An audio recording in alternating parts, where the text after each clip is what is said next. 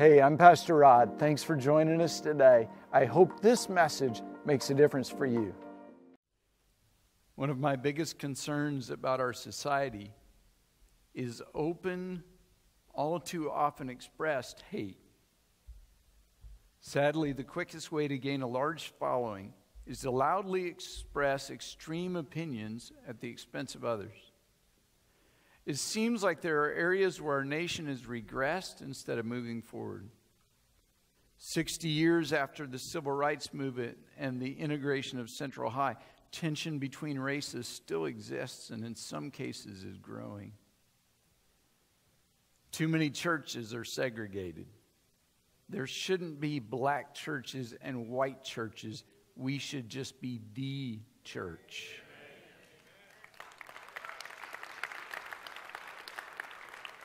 All God's children worshiping together in peace and unity.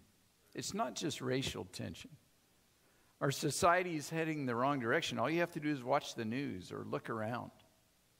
Mass shootings at school and workplace. Millions addicted to opiates. Extreme, angry politics. Church attendance down. Thousands of kids in foster care with little hope of placement. The polarization of our society. People rally around their extreme while ignoring the thoughts, feelings, and needs of others. Something needs to change. Somebody needs to do something. That's easy to say, isn't it? We can avoid responsibility and just add our loud voice to the noise by calling for action by someone somewhere. Well, in this series, I want to challenge you. What needs to change is us. Ranting and raving about everything wrong and everything that needs to change builds an audience, but it doesn't make a difference. At the end of all the shouting, things are still the same. Here's what I believe will make the difference. A heart change, not in them, but in us. We must allow the love of Jesus to penetrate our hearts in such a deep way that it changes the way we talk, the way we treat people, and even the way we interact on social media. We can and should bring unity and peace to a divided world.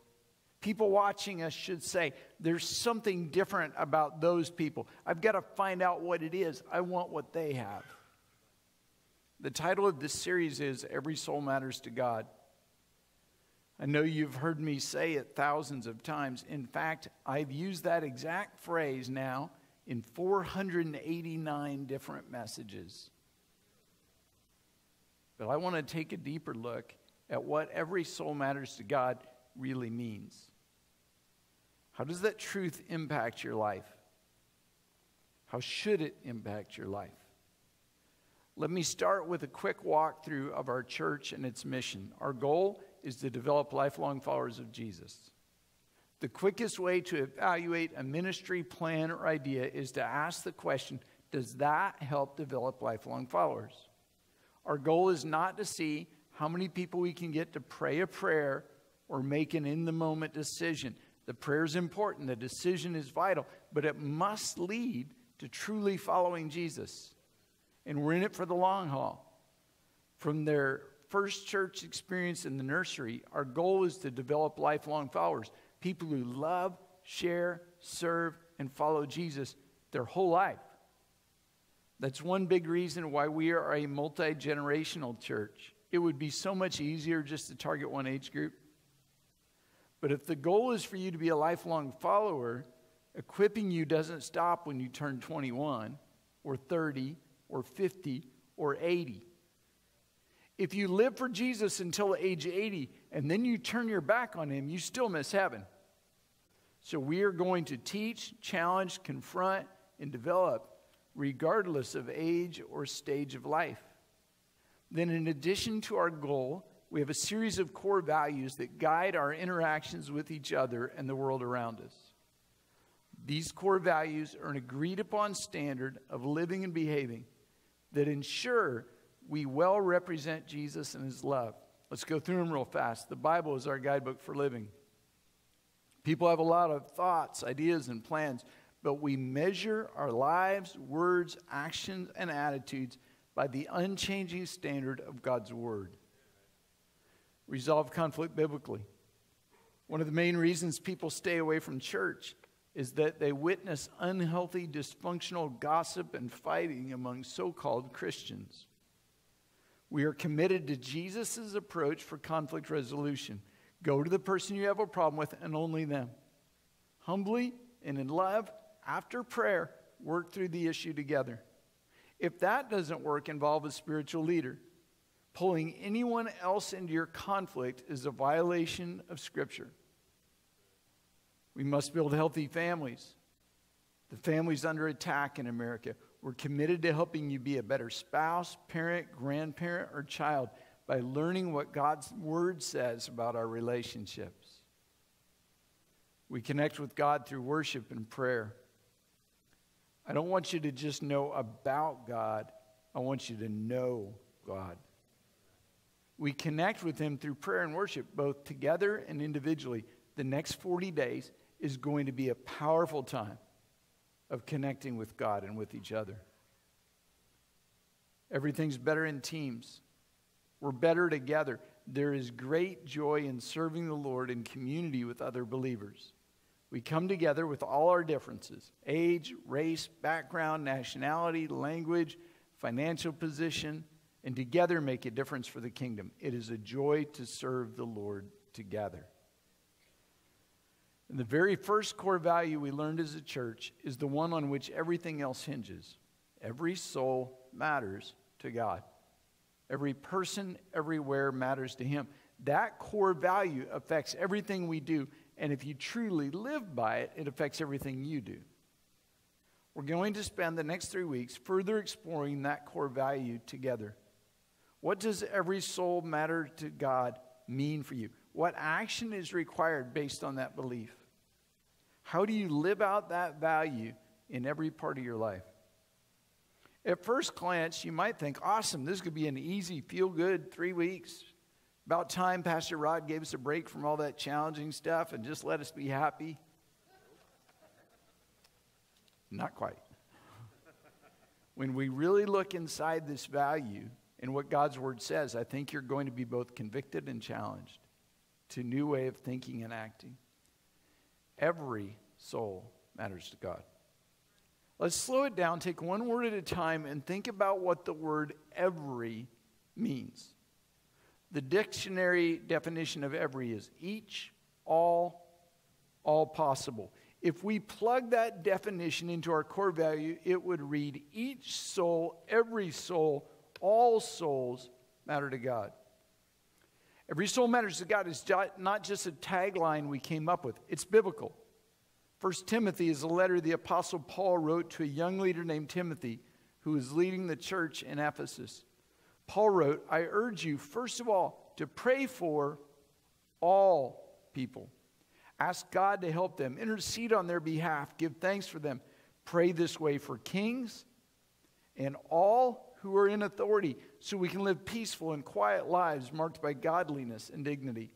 This is good and pleases our Savior, who wants everyone to be saved and understand the truth. For there is one God and one mediator who can reconcile God and humanity, the man Christ Jesus. He gave His life to purchase freedom for everyone. According to Paul, we're to pray for all people. And that includes all people in authority. Our president, our state officials, our county, our city officials, our police officers, anyone in a position of authority. And Paul said, when you do that, when you pray for all people, God is pleased. Why? Because He wants everyone to be saved. Jesus gave His life to purchase freedom for everyone. Now, do you really believe that? I mean, we all know the right answer, but do you really believe Jesus gave His life to purchase freedom for everyone? What about the ISIS terrorist? What about Jeffrey Epstein and evil men like him who prey on young girls? What about James Crow, J. Calvin Jones, John Lester, Frank McCord, John B. Kennedy, and Richard Reed, who founded the Ku Klux Klan? Are there some people who are disqualified from the price Jesus paid? Are there some souls that no longer matter to God because of who they are and what they've done? The child molester, the drug dealer, the criminal who cons old people out of their money, the prejudiced racist, do they matter? I mean, really, does every soul matter to God? Do you know who that includes? That includes the Democrats, the Republicans, Donald Trump, Hillary Clinton, people who disagree with you politically. That includes the person with whom you passionately disagree on an issue. That includes the people at the southern border trying to get into our country. Earlier this year, when we sent money to buy water and milk for babies at the border, that was questioned by some people in our church. What in the world has happened to us that we would actually argue about giving milk to babies? It is a common mistake. It's easy to forget that behind the issue of immigration, there are individuals, real people, souls. What about people walking in a gay pride parade? Did Jesus die for them? Do their souls matter? And you might say, wait a second, Rod, you're taking this too far. Am I? If we believe what Paul said, if we believe every soul matters to God, doesn't that have to affect our behavior? How we talk to and about people, how we treat people, even the stuff we post on social media? And all of a sudden, this core value is a little more difficult to deal with. See, it's not every soul like me matters to God. It's not every soul who does right matters to God. It's every soul matters to God. That is the biblical imperative.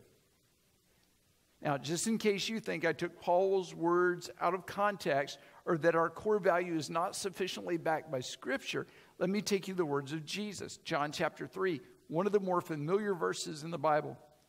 For God so loved the world that he gave his one and only Son, that whoever believes in him shall not perish but have eternal life. For God did not send his Son into the world to condemn the world, but to save the world through him. Just in case you're still not convinced, look at 2 Peter chapter 3, verse 9. The Lord is not slow concerning his promise, as some count slowness, but he, thank God, is patient with us. Why? Because he does not want any to perish, but all to come to repentance. From Jesus to Paul to Peter and all through Scripture, it is clear the heartbeat of God is that anyone and everyone, regardless of their age, race, background, immigration status, past, their present, their political views, their criminal activity, their personal habits or detestable opinions, they're not only eligible for God's love, they are the objects of his love. They are the very reason Jesus gave his life on the cross. If that's the case, and it is, then every person must also be the object of our love. We have to learn to see people not as an opponent or an enemy, not as an object of ridicule and hate, but as an opportunity for God's love to be revealed. The person you dislike the most is the person God wants you to love. Now, is anyone perfect with this value? I mean, are there those who never react with human emotion, but in all situations, every time, see every person through the eyes of love? Probably not. I haven't met that person. Sadly, I'm not that person. The other day, I was walking and I realized something that I'm ashamed of. I'm prejudiced.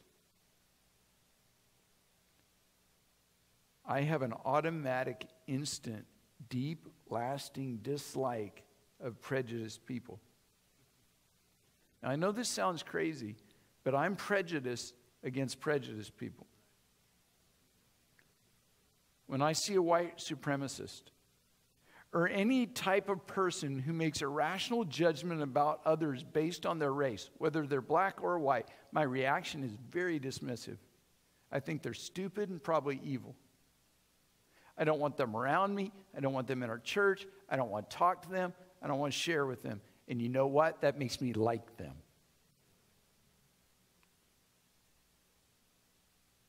It's horrible.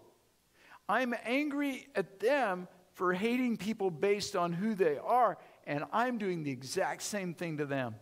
How my ugly, prejudiced attitude must hurt the heart of God.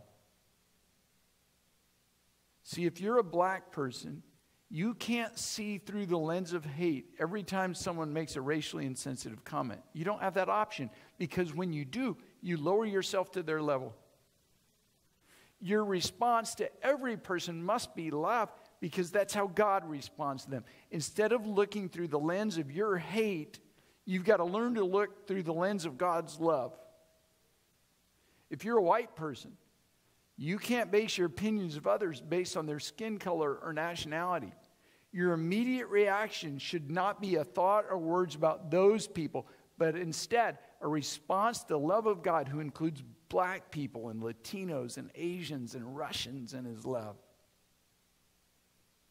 So here's how I've been praying. God, help me love people who don't demonstrate love.